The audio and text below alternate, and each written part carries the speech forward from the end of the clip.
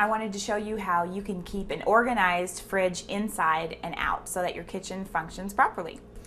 You need to remember that fridge surface should really be clean and tidy. You should not have a whole bunch of notes and post-its and menus and stuff junking it up. So I want to really remove anything that is a menu or a sports calendar, some sort of, date book. And these things you should keep, but they should either go in a drawer, or for calendars you can paste them on the inside of a cupboard so that you can open the cupboard and look at them. Things that should be on a fridge are just lists for chores if you have kids, or a cleaning lady, number references that you call a lot, just a couple of pictures, and then a notepad with a pen for making a list to go to the grocery store. And then we can take a look inside and I can show you some tips on keeping a clean and organized fridge.